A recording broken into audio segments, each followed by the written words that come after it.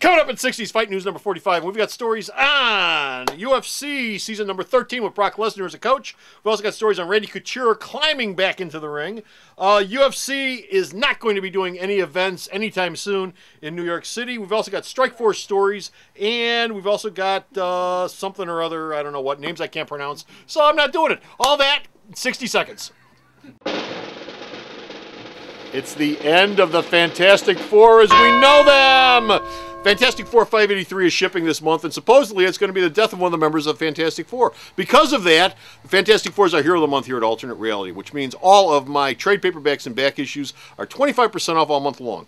All my soft covers, all my hard covers, all my essentials, all my masterworks, everything. 25% off all month long. So come on down to the store and celebrate the death of a member of the Fantastic Four by saving 25% off here at Alternate Reality. You know, Bo learned to fight in the end of the alley. That's probably why I can beat him up. Me so horny. Me so horny. Me love you long time.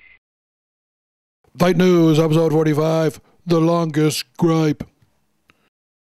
Hey folks, how you doing? Comic Book Man here. Welcome once again to my Video Outhouse. It's time for Fight News. Why is he so violent? Fight News, and Fight News is coming to you from Alternate Reality, which is located at the intersection of 111th and Kedzie in beautiful downtown Mount Greenwood. Alternate Reality, where all new comics are 15% off every day for everyone. And you know what? Our first story up is... Hello. Who are you? Your worst nightmare. Oh, well, it's a given. I say that all the time. My God. Oh, your worst nightmare is coming in 8 minutes when you get done with this. Yes. So, Sarah, what we got going on today? Ultimate Fighter Season 13 coaches. Oh, yes, they named the coaches this week. Oh, hallelujah. One of them is Junior Dos Santos, and the other one is the Shock of Shock, Brock Lesnar. The man who doesn't like going to Vegas, who doesn't like hanging out with people, who doesn't like talking.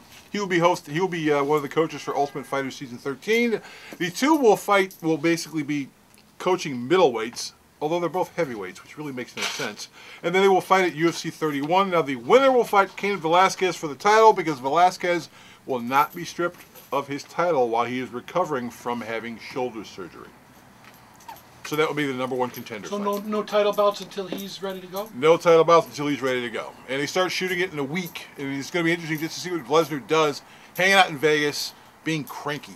So I'm just looking forward to this season because he really hates going to Vegas. Can't stand it. Wow. I got no use for it either. Oh, you should go to me. It's fun. Bo loves the place. Maybe he and I hang out together. See, you show him the good side of Show him the good side of Vegas. The Wax Museum. Yes. So, Sarah, what else we got? Who's fighting at UFC 129?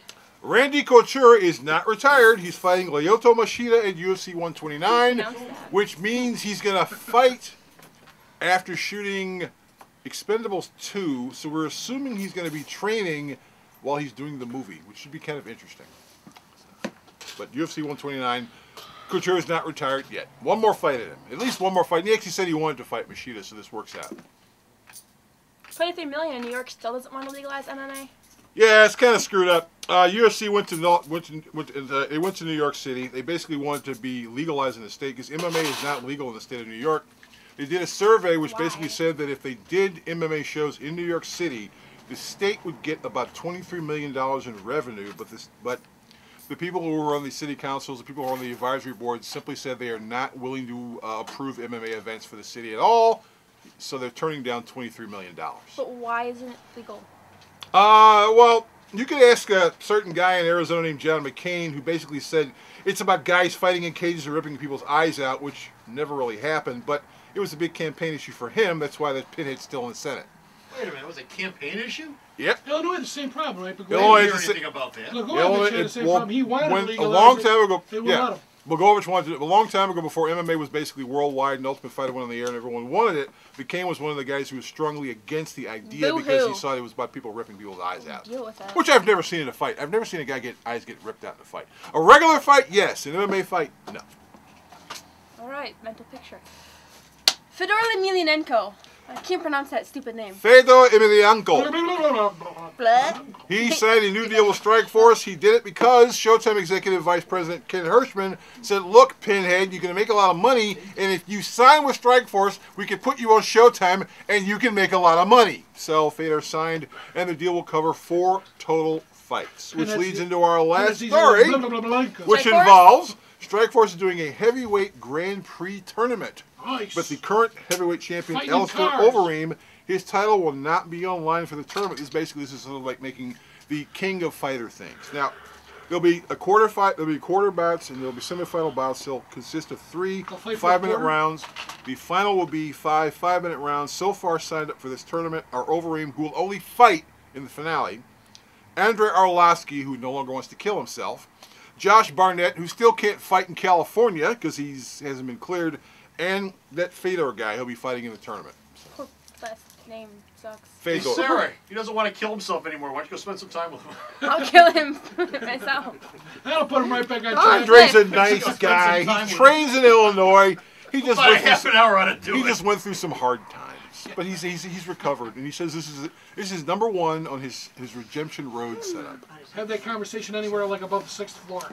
Now, boys and girls, that's all we have. That's it. That's all the news we have for this segment. What? We assume at some point Uncle Pete will return. I have no idea when. And at this Neither point, do I'm I. going, what the heck? You know, But so until then, we'll have to Stuck flip with a me. coin. You're stuck with Sarah and the guy Sorry. who does the intros. So, if you want to find longer stories about everything I just talked about, there's a place you can go to find all these things out. Now, Sarah, where is that place? I think it's www.myalternatereality.com. That's the place. So, for Sarah and for Bo, this is our saying, holla! Bye. Alternate Reality is located at 3149 West 111th Street. That's the intersection of 111th and Kedzie in Chicago, the beautiful downtown Mount Greenwood neighborhood. You can always reach us at 773-881-HERO or at the store's website, www.myalternatereality.com. the Radio Outhouse is brought to you by some of the finest people willing to work for free. This is a list of some of them.